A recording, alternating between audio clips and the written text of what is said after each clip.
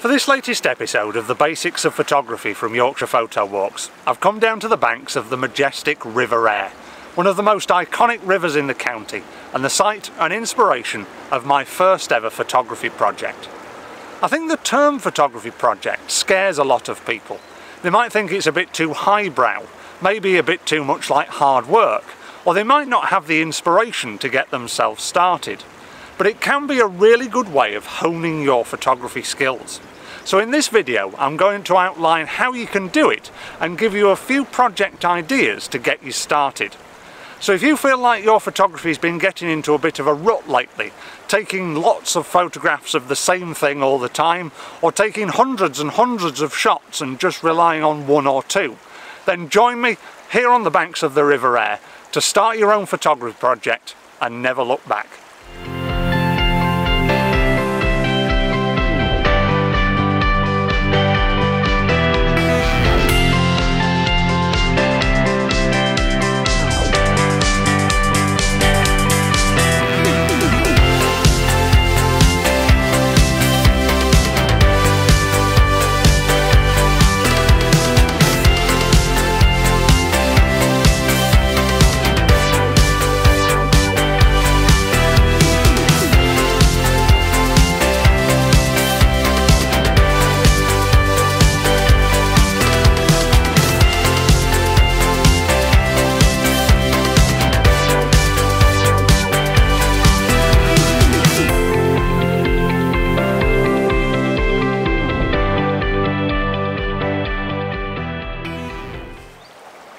I suppose the first question I've got to field is, what is a photography project?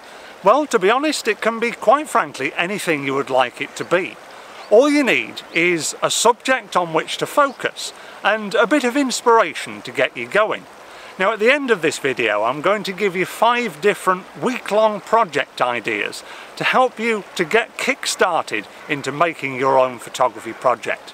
But before we get there, I just want to explain how important it is to realise that photography projects aren't necessarily too much like hard work, or even worse, they're a bit too highbrow.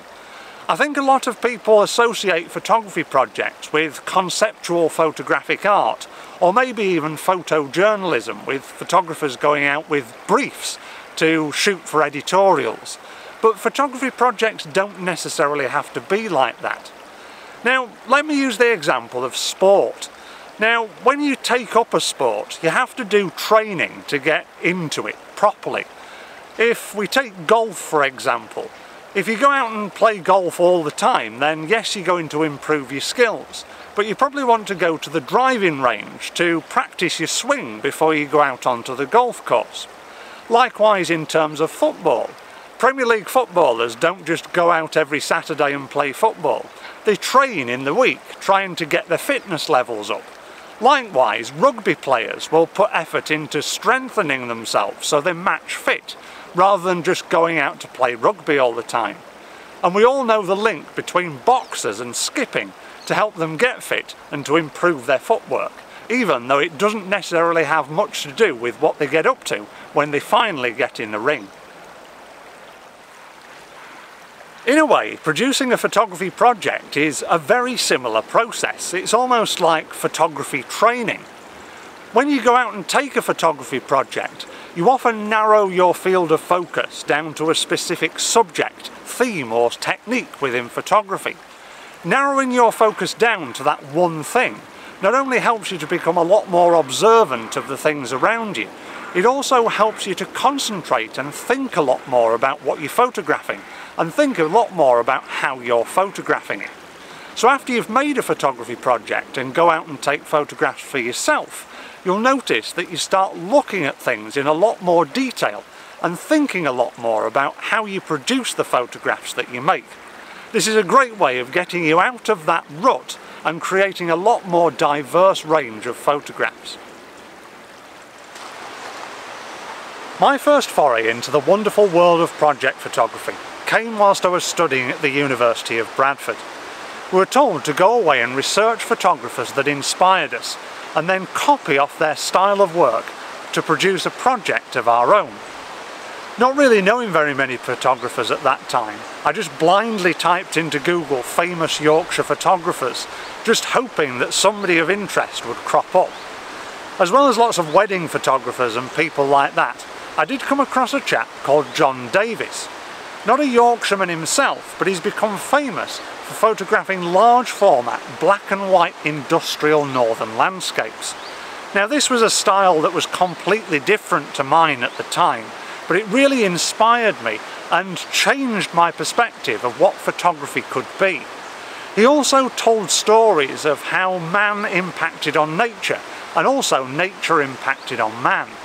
So for my project, I decided to follow the River Aire from its source up near Malham Tarn in the Yorkshire Dales, via its industrial heartlands of Bradford and Leeds, via the confluences with the Ouse and Humber, and finally out into the North Sea. I whittled the project down to just 12 photographs, each of which copied off John Davis's black and white 4:3 aspect ratio photographic style, often photographed from high vantage points. Now you might be thinking that that's a bit deep for how deep you want to go into your project photography, but you've got to remember that when I started this project I was very green behind the ears. I didn't really know very much about photography at all. I just picked out John Davis's style, copied it and ran with it. In a moment I'm going to run you through 5 different short week-long project ideas that, like my river project, are sure to kickstart your photography and take you out of any rut that you might be in, photographing the same thing over and over again. The first project idea that I'd like to share with you is a reasonably easy one and one that's really good to get you started. It's called the Colour Project. What I'd like you to do is choose a single colour. It could be your favourite colour or a colour that you just think generally stands out. For a whole week I'd like you to make that colour the dominant colour in all of the photographs that you make. It doesn't mean that the whole photograph has to be that colour. It could be that the subject is that colour, or the background to your subject is that colour. Just make sure that you concentrate on it for that whole week and not deviate from the project theme. The second project idea is very similar in terms of the concept, but it's the black and white project. For a whole week, photograph all of the photographs that you make in black and white, no matter what it is that you're photographing. It's a good idea to make sure that your camera is set up to take black and white photographs, so you can actually see what the results are in camera, rather than having to change the photographs to black and white in post-production afterwards. If you want to learn more about black and white photography, I've got a Basics of Photography video on that subject, the link to which should be at the top of the screen right now. The beauty of these first 2 projects is that they both help you to see the world in a different way.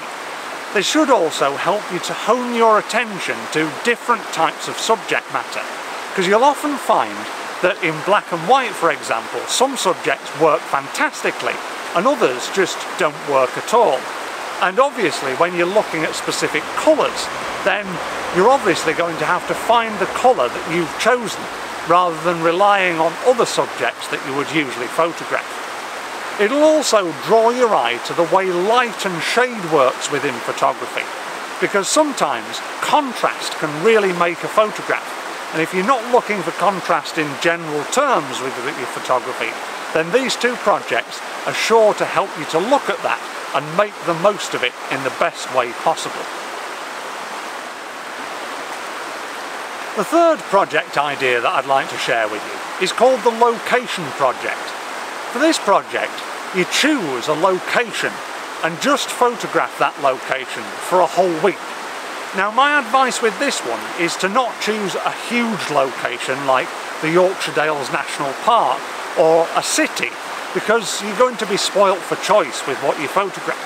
The whole idea of this project is to hone your vision down to a single type of photograph or single type of subject. So you could choose the road that you live on, you could choose your house and garden, or if you're feeling really adventurous, you could just choose a single room in your house. This will really help you to identify the subjects that interest you, and it will also help you to think about how you photograph each of those subjects individually. The fourth project idea that I'm going to share with you copies off the idea that I did when I did the river project. It's called the emulation project. It's where you choose a photographer of your choice that inspires you and you copy off their style of work. Now, if you didn't know very many photographers like I didn't when I started the river project, Google is a great way to start. Maybe even Instagram or Flickr for lesser known photographers that might just really inspire you. My advice with this one is to not go as deep into it as I did when I was doing the river project. Remember, that was a university project that I was looking for marks on. For this, you're just hoping to improve your photography skills. So when you go into this project, look at the way that the photographer uses light, the way that they frame their photographs, the way that they compose them, the aspect ratio or crop format that they use, and copy off those things. You'll find that you start looking at the world through different people's eyes rather than your own. And this can really open your eyes to different types of photography and also different ways of thinking about and observing the world around you. The fifth and final project idea that I'd like to share with you is a bit more advanced, so I recommend doing all of the other projects first before you even contemplate starting on this one. It might even be something that you return to further down the line when you become a lot more confident with the photographs that you take and in the processes that go into making those photographs. It's called the storytelling project.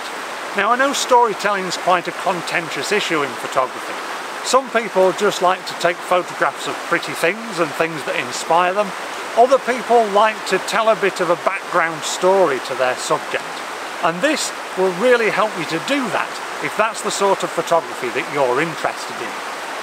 What I'd like you to do is choose a page in your favourite novel or even the lyrics of your favourite song and photograph them in your own way. If it's a page in your favourite novel, you could maybe do a photograph per paragraph, or if it's your favourite song, then you could do a photograph per verse. Try and be as relaxed as you can when you approach this project and try not to be too literal with the photographs that you make. Think about how the song or the words in the novel make you feel and try and photograph that. I know we're going quite deep now, so don't be put off by this project. Only do it if this is the sort of photography that you're interested in and you would like to push your photography skills to the next level. If not, then the first four will easily put you on the right track to improving your photography skills. I owe a lot to this river. It really inspired me doing the river project, and it's moulded me into the photographer that I am today. I'd even go as far as saying that I wouldn't be stood here talking to you today if it wasn't for the river air, because I probably wouldn't have taken up photography in as much detail as I have done, let alone started to teach it. If you've been inspired by this video and would like to start your own photography project and maybe learn more about photography, then why not subscribe to our YouTube channel if you haven't done so already, for more videos like this and to find out about unique and inspirational Yorkshire photography locations. If you'd like to learn about photography practically out in the field, then check out our website yorkshirephotowalks.com for our latest photo walk schedule, and you could be joining me in a unique and inspirational Yorkshire location just like this one. If you'd like to share the photographs from the projects that you're about to start, then why not do it through Facebook and Instagram by following us at Photo Walks Yorks. By doing that, you can also keep up with our latest news and photo walk photographs. I'm going to leave you now with the photographs that I took for the river project. When you look at them, I'd like you to bear in mind that when I did this project, I hardly knew anything about photography. I was just pointing and shooting really on the automatic setting, but just copying that style of John Davis. It goes to show that no matter how new you are to photography, a photography project can improve your photography skills exponentially. Thank you very much for watching. Best of luck with those projects, and I look forward to seeing you again very soon.